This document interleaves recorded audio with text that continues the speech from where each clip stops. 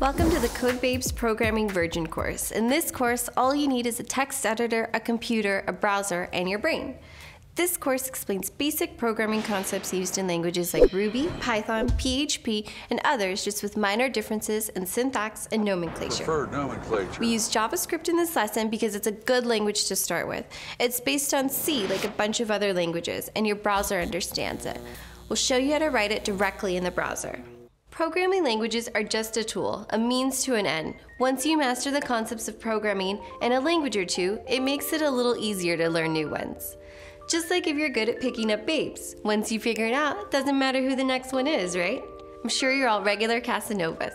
First, let's add some JavaScript to a basic web page. We've got an HTML page already written on our directory on our desktop.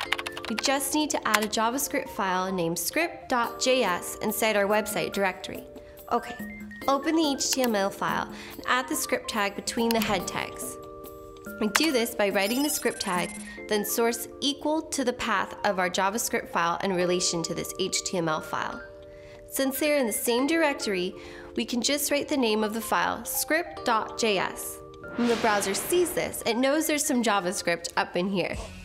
You can name your JavaScript file whatever you want, but script.js is pretty common. That's a good way to add JavaScript to a page. If you wrote some JavaScript in here, it would load when you open this HTML file.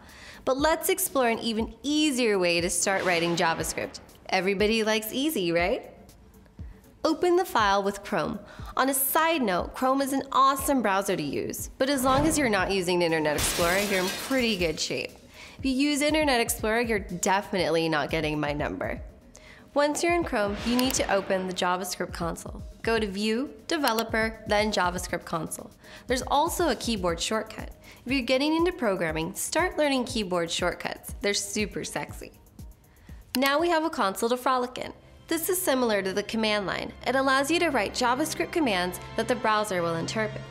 Let's start with some math. Math is sexy. We can do 1 + 1 and it will output 2. Easy, right? We can get more complicated too, like 20 + 3 × 3, which equals 69. So then we would type ha ha ha, because we're all pretty immature. Except if you do that and hit enter, you'll get an error. This is because JavaScript doesn't know what ha ha ha is. We want it to be interpreted as the word ha ha ha, a string in programming lingo. Numbers are known as integers. Strings and integers are common throughout programming. If a number has a decimal attached, then it's called a float. The thing with strings is that they need to be enclosed in quotes. If it's not in quotes, JavaScript doesn't know whether the text is a command, a variable, or in this case, a string. Strings can be numbers too, like a phone number. We don't want a phone number to be treated like a regular integer, so we wrap it in quotations and make it a string.